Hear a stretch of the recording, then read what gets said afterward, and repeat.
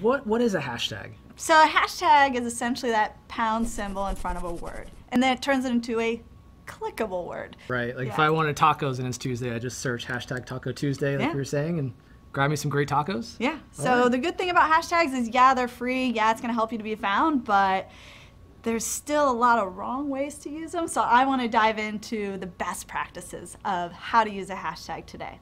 So let's hash it out. Let's do it. All right, cool. So Justin, how many posts have been done with hashtag cookies? So looks like 19 million. Whoa. It's a lot of Okay, cookies. so while you do want to piggyback off of these popular trending hashtags, you also, for your business, you want to come up with a more unique one. Have you what? done that yet? I haven't. All right, what's I'm brand new here. Help me out. Okay, totally. So what's the name of your business? Upskill your brand. Have you ever thought about doing a hashtag that's just your business name?